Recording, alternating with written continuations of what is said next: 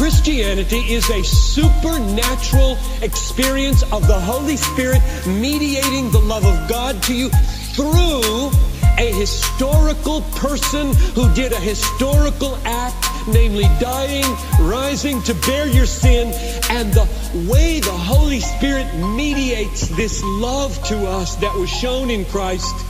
is by opening the eyes of the heart so that you see the beauty and the glory of the love of God for you when you look at the cross.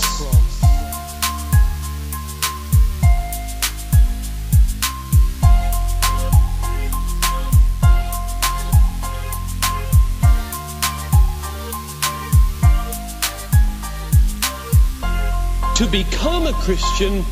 is not to draw a conclusion at the end of a syllogism and sign a card that you think it's good logic.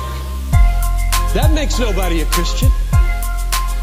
To be a Christian is as the syllogism unfolds, the Holy Spirit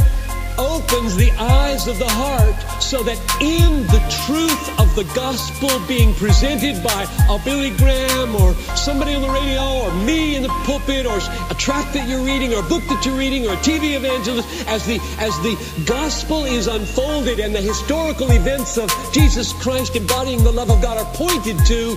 the Holy Spirit opens the eyes of your heart and you see them as glorious, true, beautiful. You see God in Christ. And He stands forth in those historical facts, mediated along the news of the gospel into your mind and then down into your heart as the Holy Spirit pours out the love of God as your eyes are opened by the Spirit to see the love of God as the most precious treasure in all the world.